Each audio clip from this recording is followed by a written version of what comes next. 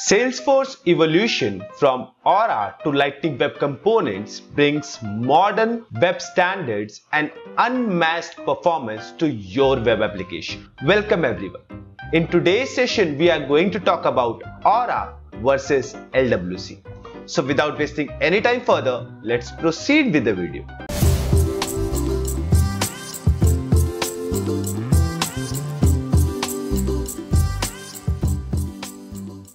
Introduction to Salesforce UI frameworks. Now, if I talk about Salesforce UI frameworks, it started with Visualforce, which is pure HTML, CSS and JavaScript, with some custom tags that was created specifically for Salesforce environment and was used in Visualforce. This kind of UI was basically used in Salesforce Classic. As soon as we moved on to Salesforce Lightning, Aura came into the picture. Aura components were quite fast and definitely more modern comparing to the Visualforce components.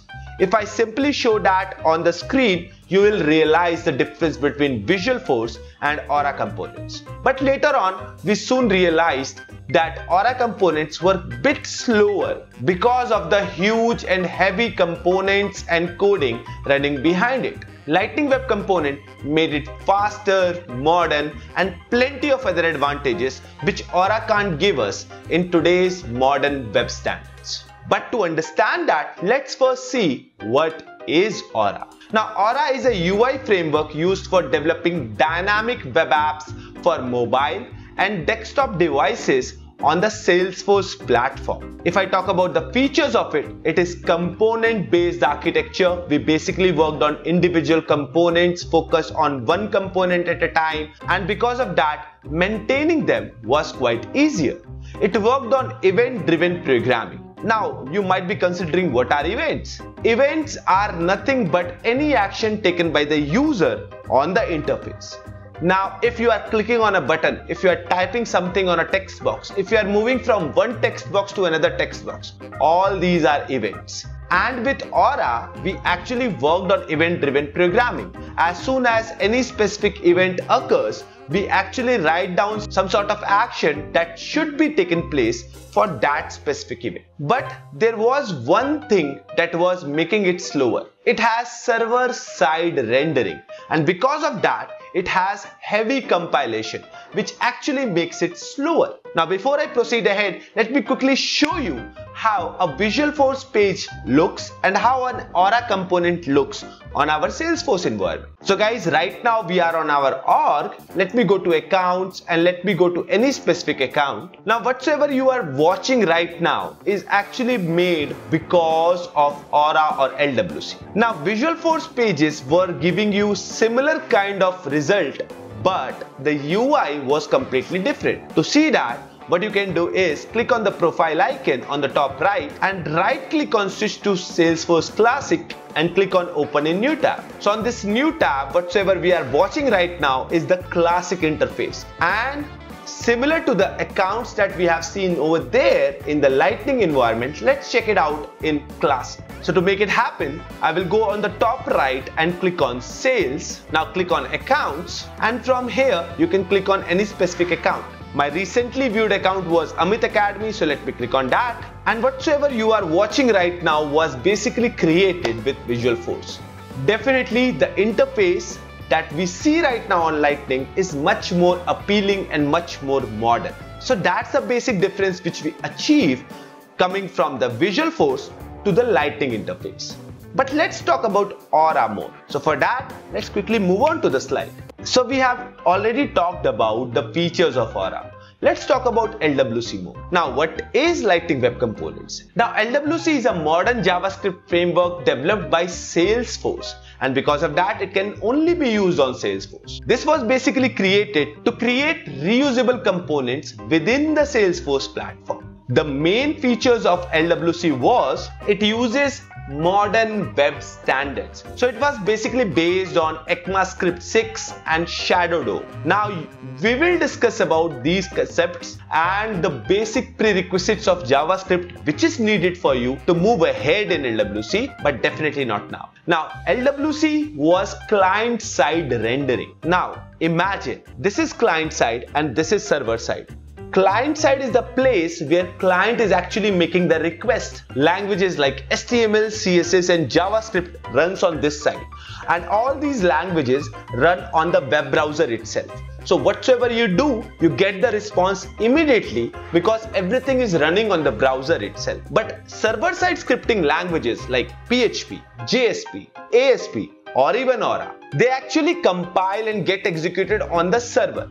So whenever a client is making a request, the request goes to the server compiles it according to the request itself, converts everything to the client-side languages like HTML, CSS and JavaScript, and then returns back the request from the server to the client, and then only the client is going to see the output. Because of this, any language which is running on the server side behaves a bit slower. Now, LWC is a client-side rendering language and hence it gives a faster performance. And one more advantageous part of it is it was built on the web component standard, and because of that you need not to learn new jargon words or new proprietary codes, and hence building new web applications or building new single page application over here is much faster. Now, what are the key differences between Aura and LWC? First is performance. Aura relies more on server-side logic, which slows down the performance,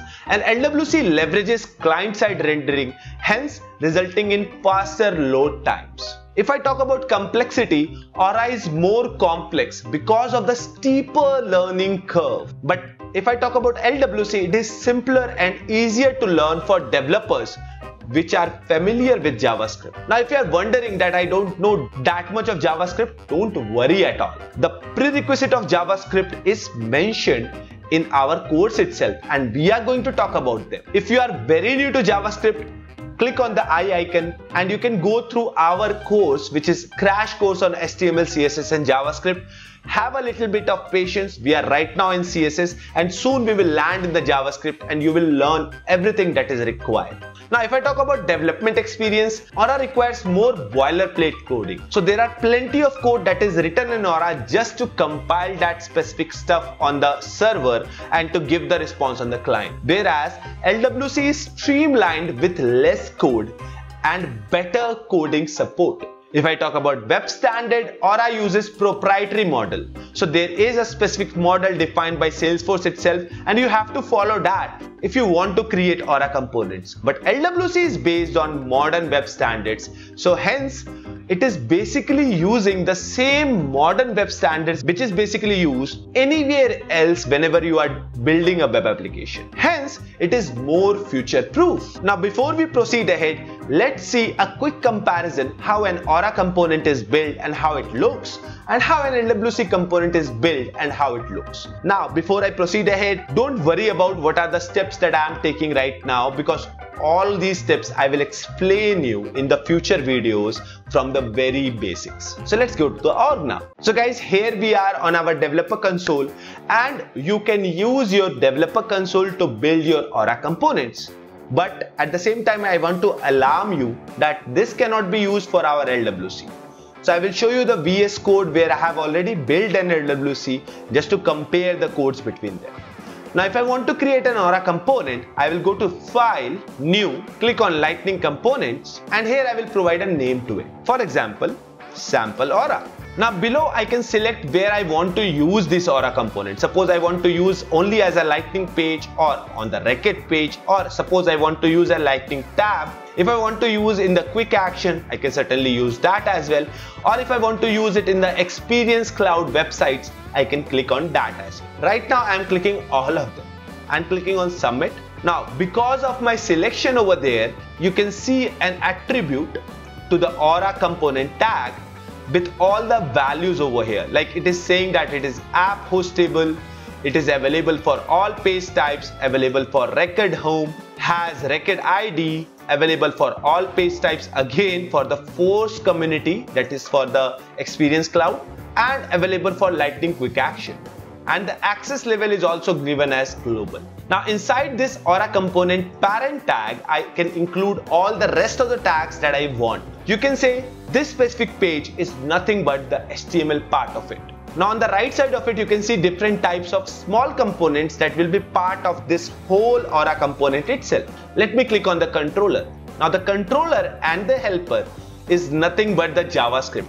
But you see, the way we define the JavaScript over here, the file name is ending with the .js extension, but the way we write down the code in it is defined by Salesforce itself, and we have to follow this. Like you can see, I'm defining my action function, and there are 3 parameters: component, event and helper passed to it, and I have to pass them whenever I want to create any kind of controller.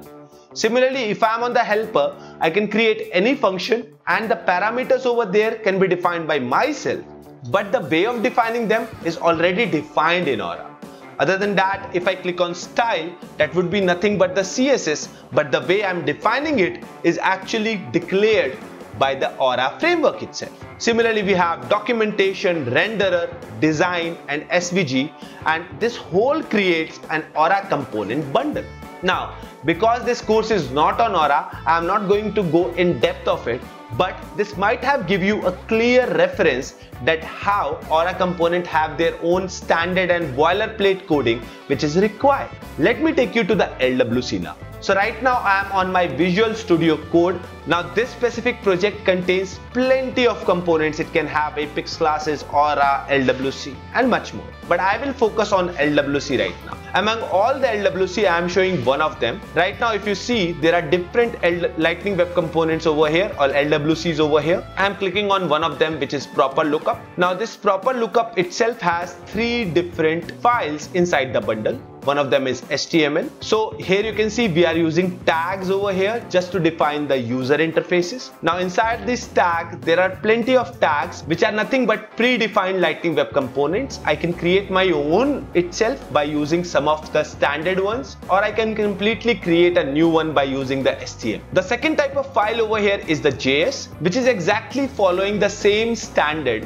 which is used in the normal JavaScript. And finally, I just have an XML to define whether I'm exposing this specific Lightning Web Component to my Salesforce org or not.